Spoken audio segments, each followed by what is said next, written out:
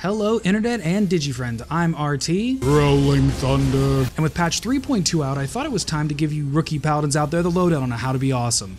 We're going to go over the heavensward skills you pick up from 50 to 60 and how they're best used, or at least how I use them to great success. And we're going to end on the ultimate paladin's secret to tanking.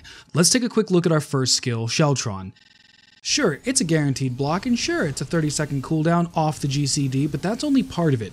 Sheltron also returns a portion of mana back to you when it triggers the block, and that amount of mana just happens to be the exact same amount of mana used for Flash. More on that later. Sheltron is best used when you see a boss casting a big hitter, or when you need the added shield swipe aggro. Use it on cooldown and learn to love it. Next up is Goring Blade, and this is not a thing you'll do often because it's awful for aggro game. It follows Riot Blade and leaves a DOT effect, so I guess if you're in the mood, then go for it, but it's mainly given to us as an off-tank DPS skill. If you find yourself as an off-tank or in a DPS role, then put an application up and go back to your Halone combo. Or your Authority combo if you're a fancy level 60. That's all the more time this skill deserves, moving on. Divine Veil is actually pretty handy and I've grown to love it.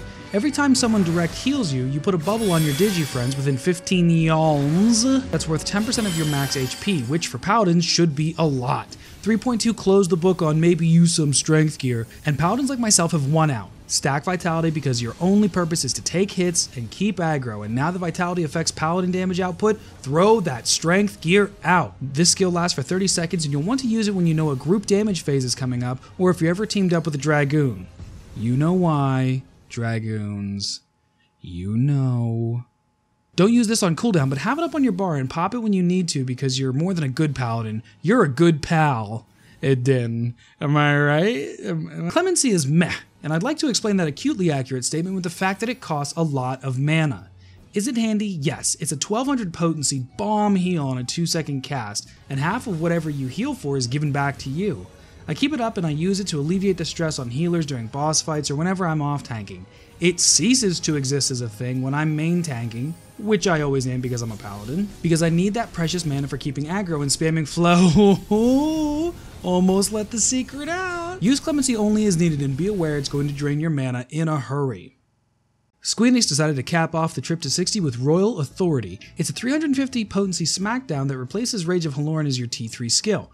To be completely honest, you'll know when to use this. When you've been on a boss for what feels like forever and you're comfortably ahead in the aggro tables, you can maybe switch out a Halone for this once or twice, but in Shieldos it's going to hit like a soft summer shower on a warm day. The real use for this is flipping to Sword Oath during burn phases and spanking ads or orbs or tentacles or nails or whatever needs to die right now and you have to help. All in all, it's not a bad skill, and when I'm OT or DPS, I use this and Goring Blade to great effect and it feels right. But again, I'm a paladin and I should be busy tanking, which leads us to our super secret formula to paladin tanking success. Surprise! It's Flash Spam! Get as many bad guys as your healer can heal through, spam Flash. Use Sheltron to get more mana for more flashes. When you're out of mana, Riot Blade combo on mobs to get a full mana bar back for the next pack of baddies, upon which you will Flash Spam. It may sound boring, but here's why it's amazing. Because you'll be focused on a billion other things. What defensive cooldowns should you be using? Are the mobs tight enough, and are they facing the right direction, and are they in the right spot, and are you in the right spot? And what's that debuff that just hit the healer, and why aren't the DPS running away to break chains? You get my point.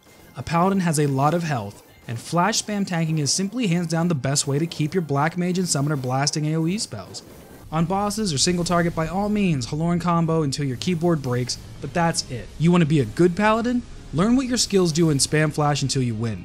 You want to be a great paladin? Use that free time to manage defensive cooldowns like Bulwark and Divine Veil. Use it to group and position your enemies. Use it to constantly stop the Dragoon from animation locking himself to the floor. Ugh. I hope you all enjoyed this guide, and as always, leave any thoughts or comments or tell me I'm awful in the comments section.